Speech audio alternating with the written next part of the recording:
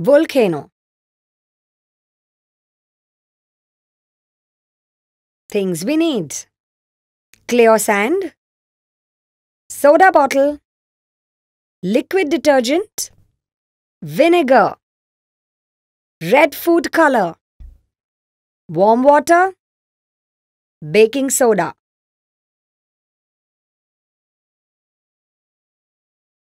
Pour hot water in the plastic bottle. Be careful. If the water is too hot, your hand might get burnt.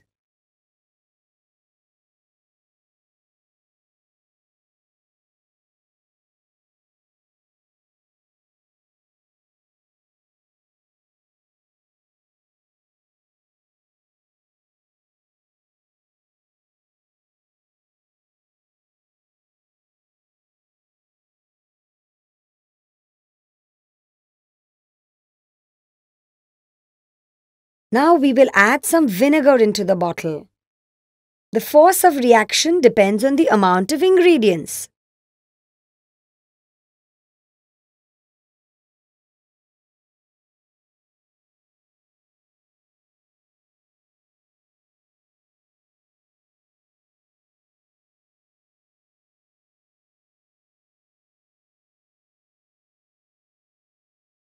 For lava effect, we will add some red or orange food color. Few drops of it is sufficient. Oh, not that much. I said few drops. Anyways, it's okay. It may give us some nice effect. Shake the bottle properly. Now add some liquid detergent into the bottle. Take permission from your mom to use her detergent, or else she will pounce upon you like a volcano.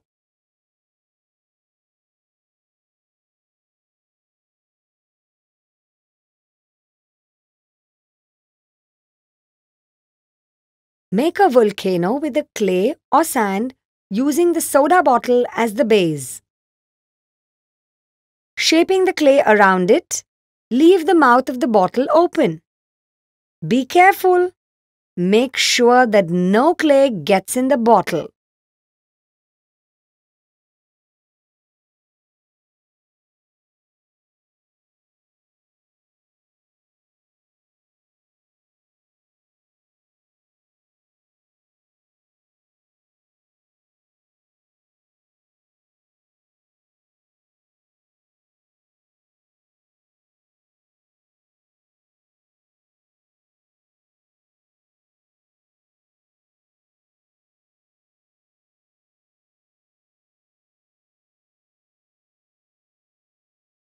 If you are going to present this in a science fair or in a competition, you have to make the mountain carefully for a nice visual effect.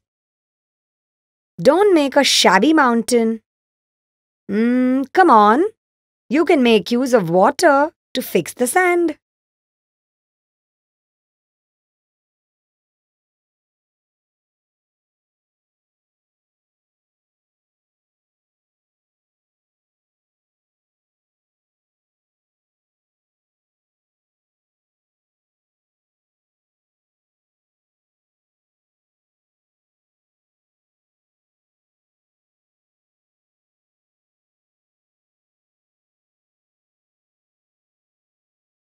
Till the mountains get ready, we will see what will happen.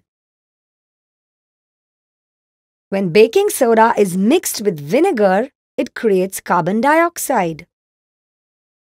The pressure that builds up from the carbon dioxide forces the lava, that is, the soapy water in this case, to flow from the volcano.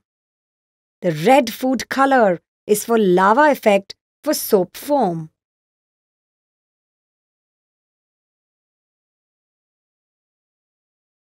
Yes, now our mountain is ready.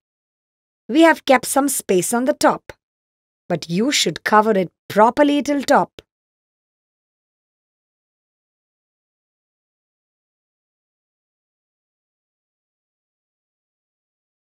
Where is the baking soda? Okay, here it comes. We will add baking soda into the bottle.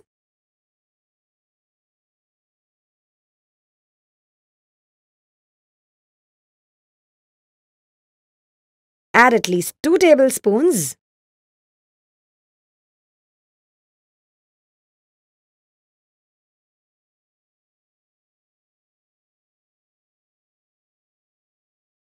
Wow! Now this is the lava from the volcano.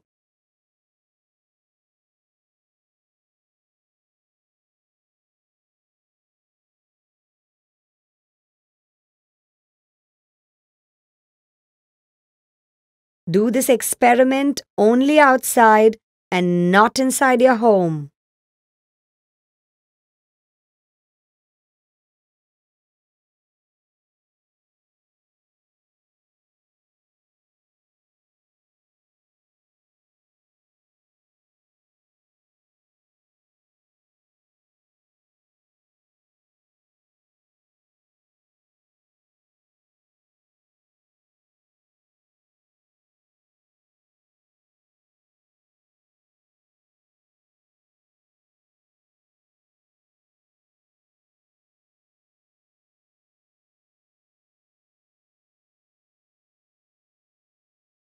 Reason?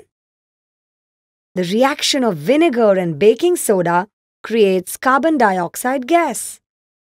This gas forcefully throws colored soap water out. If you close the bottle for some time and then open it, the lava may rise up like a fountain.